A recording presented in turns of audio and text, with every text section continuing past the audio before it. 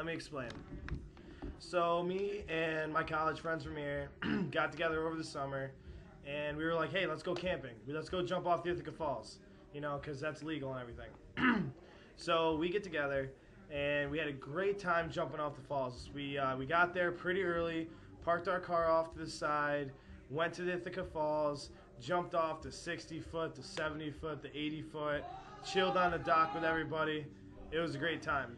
We come back after 3.5 hours, come back to the car, look at our stuff, you know, we're like, all right, let's get headed out of here, you know? And then I was just like, wait, I don't have any money in my wallet. And then my friend was like, wait, I don't have any money in my wallet.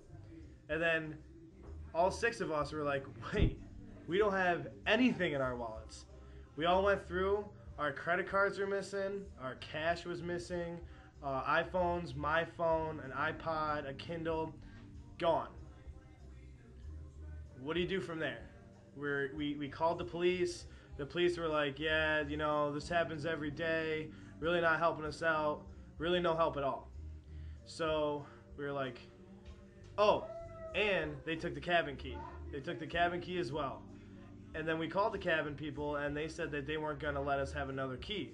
So now we have no money, no cards, barely any gas, and no cabin key in Ithaca, and we have to go 45 minutes away to our campsite. Well, we make it there, talk to the guy. He was going to make us pay. He was going to make us pay for a key. We have no money. What do you want us to do?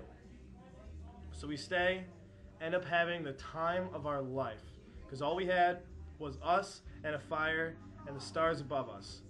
Laid out, just looked at the stars, you know, shoot the crap over the fire, and just had a really good time. Bonded, everyone had a heart-to-heart, everyone bonded, and I know some people probably had those moments, and I'm glad I did. So that was the best moment of my summer when I got robbed.